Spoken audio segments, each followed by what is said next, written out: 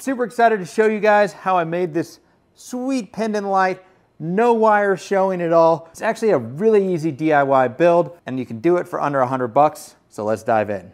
So the main things we need for this light are aluminum C-channel, you can get at any big box store, some threaded lamp tube to hang the light with, of course, some LED strips, and a sheet of some white acrylic. First up, we're gonna be cutting 4 pieces of this aluminum C-channel, which are gonna form the rectangular shape of the pendant light. We're gonna need to do 45-degree miter cuts for these. You could actually just use a miter handsaw guide that costs like 15 bucks. Takes a little bit of time. And you can cut this aluminum using really anything you could use to cut wood. But to speed things up, I'm gonna go ahead and just use my miter saw to trim these on down.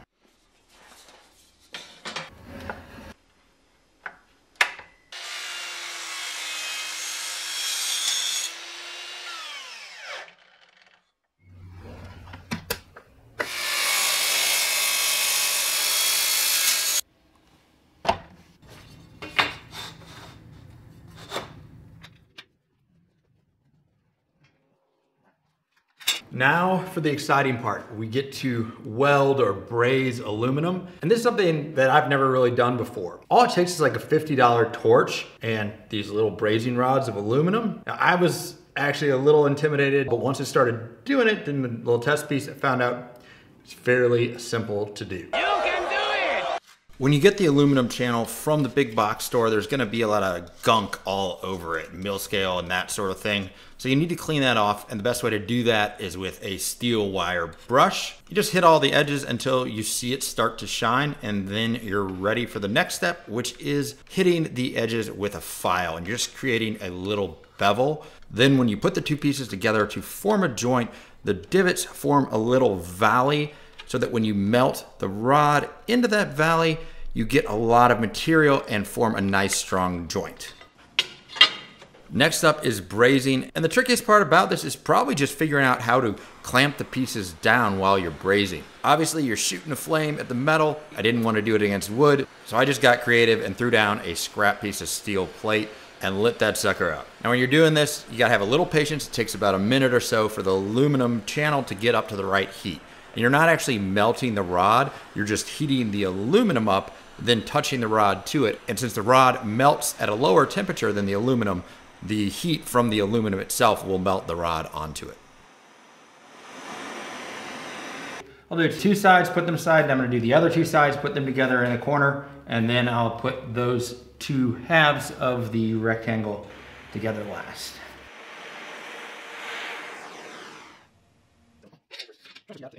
So while we're waiting for that to cool off, I'm gonna address a question that I am sure many of you are gonna have. Just how strong exactly are the welds with this? So this is a sample piece. I've just did it the same way I did these. I painted it. Spoiler alert, this is, I think, what the final piece is gonna look like. Let's just try to wishbone this thing. All right. Yep, that's about as hard as this GIMP can pull. And then push it the other way in. All right, I'm gonna say that I am not able to, by hand, break that. I've actually seen people do like coffee table bases with square tubes welded like this. And certainly for a light fixture that's gonna be just hanging from the ceiling and not bearing any weight, these are gonna be plenty strong. So, all right, can't break it. Gosh, dang it.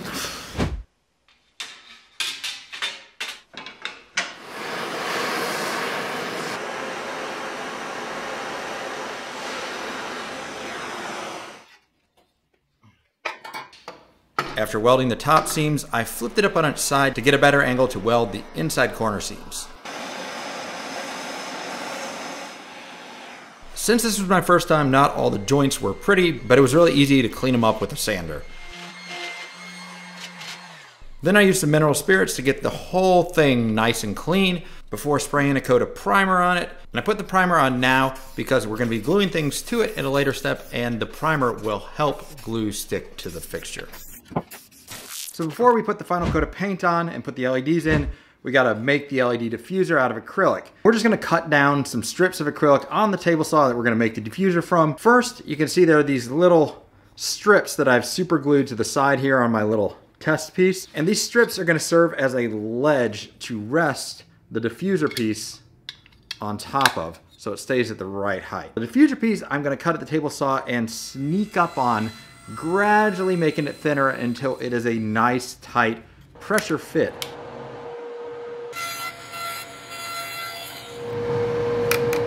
Once I had the pressure fit width dialed in, I repeated the process to cut down strips for the entire fixture. Before using CA glue to attach the support strips to the inside of the fixture, I gave them a light sanding. And this is just so the CA glue will adhere better to the smooth acrylic.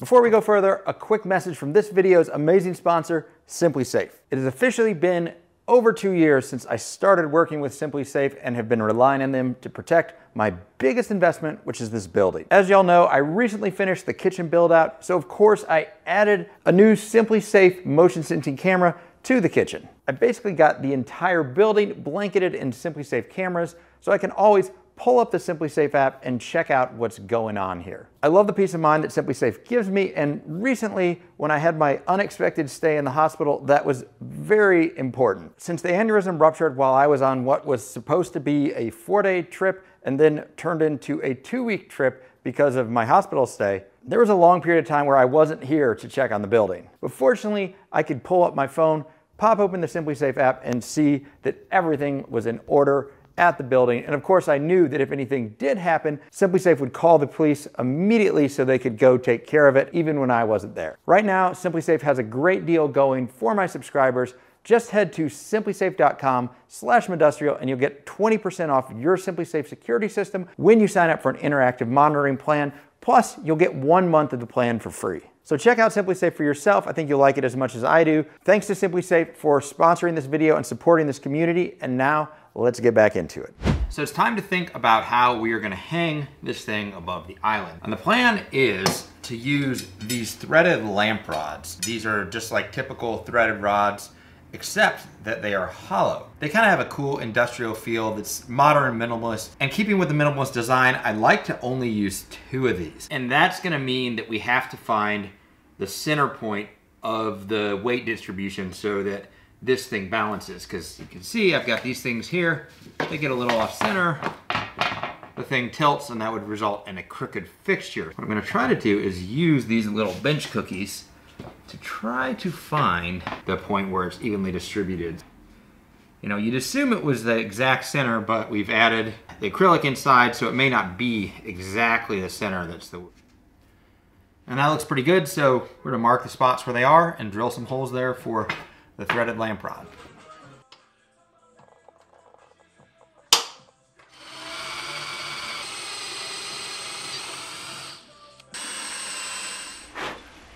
Now we have yet another decision to be made that is a little trickier because of the fact we're trying to keep this such a minimal design. And that is, how do I attach the threaded lamp pipe to the actual fixture? So we got 2 options, and I tested both options on this little scrap piece here. Option 1, drill a hole that is larger than the lamp pipe.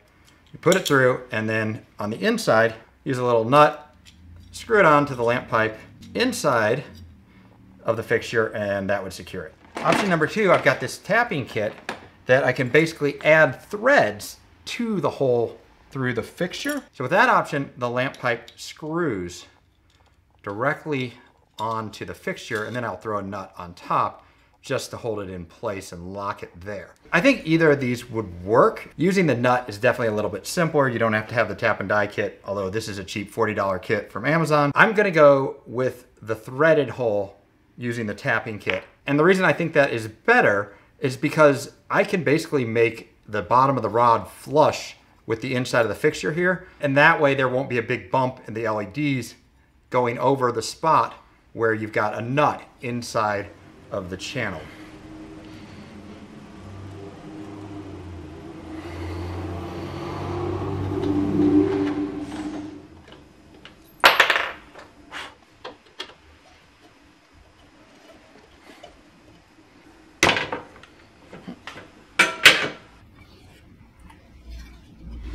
trying to figure out now. I don't think I'm really compensating, and it looks pretty darn level. I mean, I think this is gonna work. Adding the LEDs and the diffuser, the weight of those should be very evenly distributed, so it should stay balanced. And yeah, I'm cautiously optimistic that this is all we're gonna need, and that's gonna look really simple and elegant.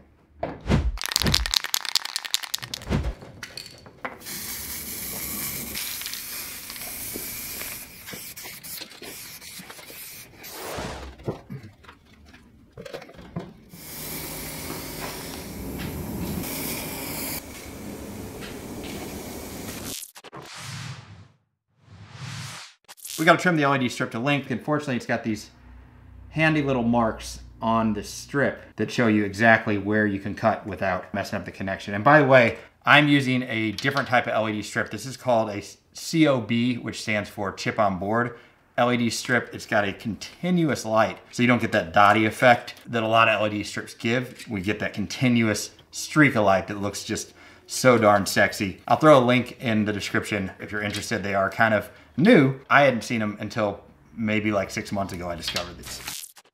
Next, it was time to solder the LED power wires to the LED strip. Now the power wires will go through those threaded rods later, but for now I just threaded them through the hole and around the LED strip so I could solder them to the connectors on the strip itself.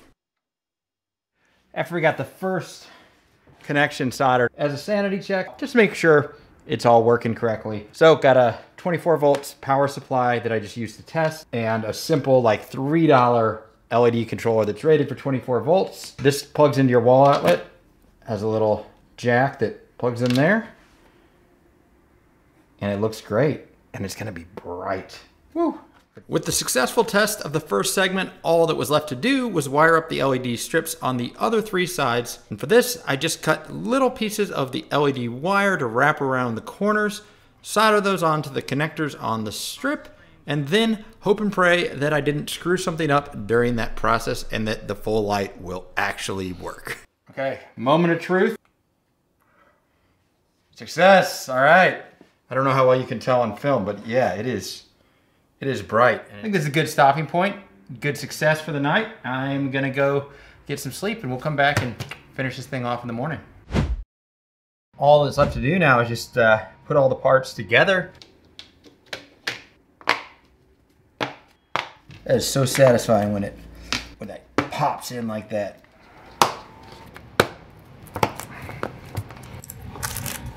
Fit at the corners came out pretty good.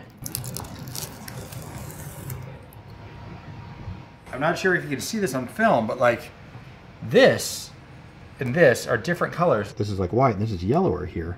I wonder if I do need to inject some more power. I'm an idiot, and I'm glad that there is a very easy solution. Just took one of the pieces off where there was a weird color. That is the reason why. There we go. That's gonna be super cool.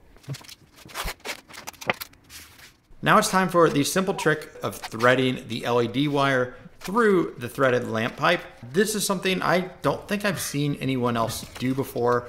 I had to kind of track down lamp pipe that was actually 3 feet long. It was kind of hard to find, but I'll leave a link if anyone else is interested in it. But this is really what makes it all come together, because it just allows the fixture to float without wires getting in the way of it. And I used a little bit of thread locker on the nuts at the top just to lock it in and make sure that the threaded rod was secure. I used an aluminum flat bar to make the last component of the light, a mounting plate which I'll attach to the ceiling and connect the threaded rods to.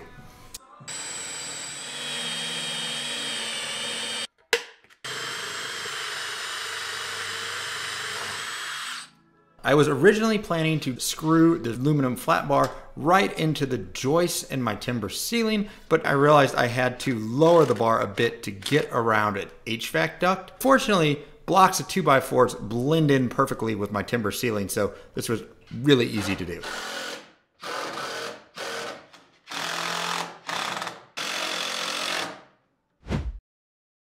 Bright and early on a Monday morning, the electricians just got here, got a little bedhead going, and we're gonna go hang this pendant light up, and pretty excited to see how it's gonna look when we fire it up over the island. We got one nut on each of these threaded rods, and this is going to be used on the underside of the flat bar to set the height of each rod. Then we're going to drop on a lock washer and a second nut, and those are going to go on top of the flat bar to lock in the fixture.